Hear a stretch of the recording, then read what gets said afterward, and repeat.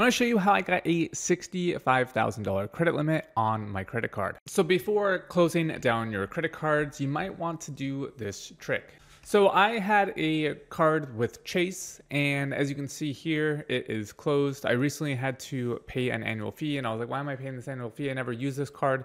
And so I was like, you know what? I should close this because I'm not using it. But there was one problem.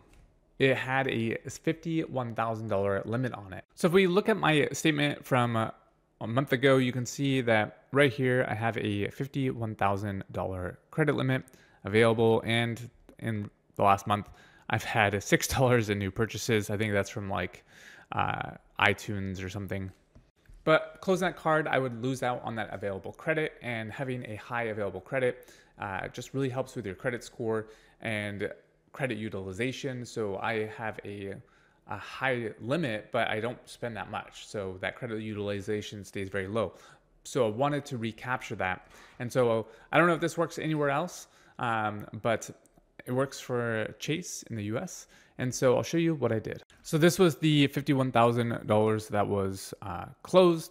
And so from here, before I closed it, I got all my reward points, and then I told them to transfer the credit limit to another credit card. And that credit card was my other Chase card, which is this Southwest Plus card. And as you can see, I have now a $64,000 available balance. My current balance is only 500, and so like less than what is that, 1% less than that.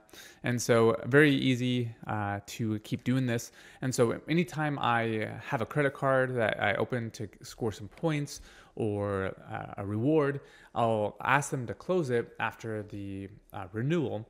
I'll get my bonus, and then I'll take that credit limit and I'll transfer it to this card, ever increasing my credit limit.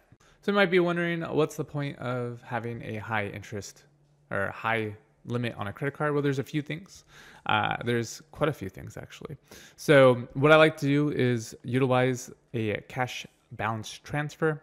So I could essentially make a large purchase in cash, then do a 0% balance transfer to a credit card for 18 months. So like this one, this Discover It Chrome has a 0% APR on balance transfers. Simplified has, what is this, till 2026, so that's 21 months. So if you think about that, if I have $61,000 credit limit and I open up another card that has a 0% interest credit card limit, I could do a few things. I could buy, say, another car, rent it out, have the cash flow from that car pay down the 0% interest, or roll that into more cars until the 18 months, and then obviously capture cash flow and then pay that down, or just do another balance transfer. I could roll and use that money into a down payment on a house. Obviously, that is an option. Say if I need 40,000, I have a 61,000 balance.